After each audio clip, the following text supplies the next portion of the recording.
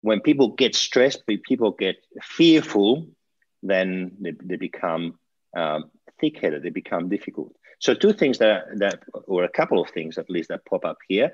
One, the matter of stress, having overstressed patients, so that's a pressure environment. And then a person not taking responsibility, making excuses or blaming others. Or people who twist the story. Have you had that happen to you? You say one thing and they twist it. You say blah, blah, blah, and it's not exactly what you said. It has nothing to do with what you said. They've changed it in their mind and they completely believe that's what you said. And then the other one that came up is the negative people in workplaces that are always complaining, always focusing on what is bad. Everything is bad. No one is doing their job, and the gossiping, and it can be draining, can't it? And sometimes that's what makes them difficult.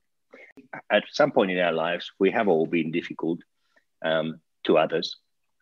And we have done some of these things, isn't it? We were under stress and we didn't take responsibility, or we shifted responsibility to external factors or external conditions, or even internal ones. It's not me, it's my trauma. It's not me, it's my mental health issue. It's not me, it's my stress. It's not me, it's my husband, my wife, etc. That idea of blaming.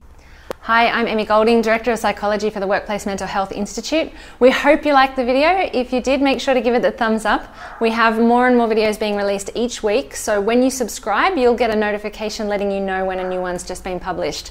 So make sure to hit that subscribe button and don't miss out on this vital information for yourself, your colleagues, and your loved ones.